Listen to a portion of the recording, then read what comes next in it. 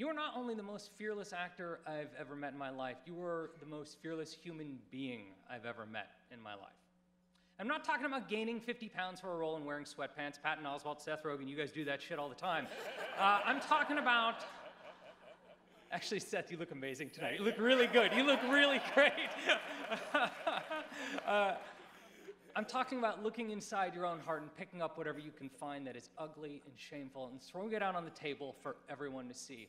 I had a therapist once tell me that human beings avoid 3 things at all cost: pain, fear, and the unknown. These are the 3 criteria that Charlize looks for in every role.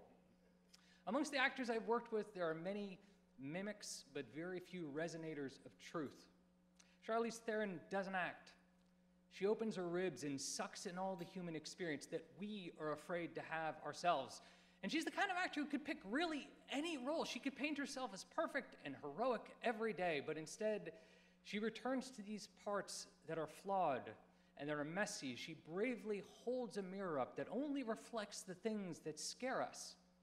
And she stares down her insecurities when we don't have the courage to look up ourselves. Some actors make us look like better directors.